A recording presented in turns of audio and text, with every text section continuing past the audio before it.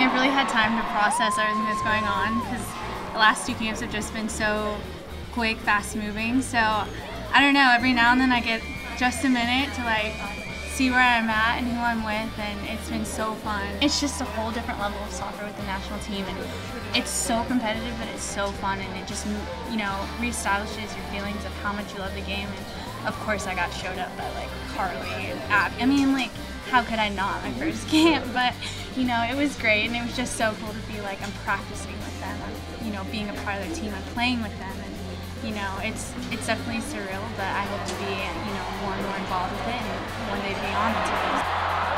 Every camp is almost like a tryout when you're still the new face on the team, so in my mind it's just getting back into the next camp, and every practice is that, you know, next step. And so every day that we go out, I'm just focused and I'm saying, you know, this is the first practice, and we're going to have a week of me just trying to get out there and, you know, showing myself and proving myself. And so I just kind of take each camp as my next stepping stone, and hopefully, you know, after this camp there's another camp, and you know, it just keeps going. So I wouldn't say there's too many individual goals, but just the goal of getting gold back. That's, you know, number one priority.